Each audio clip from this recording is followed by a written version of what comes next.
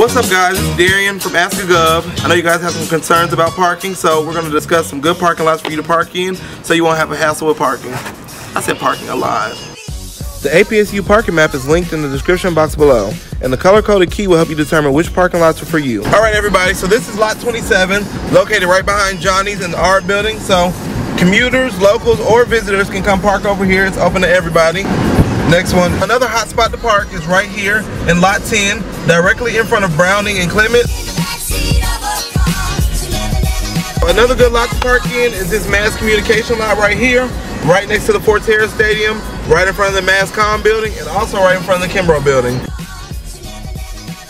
Alright guys, so another great parking lot to park at is the Foy lot, so it's right behind the Foy, right here next to the Forterra Stadium. Alright guys, another great spot is right over here by Greek Village. This is, I didn't look at the lot number.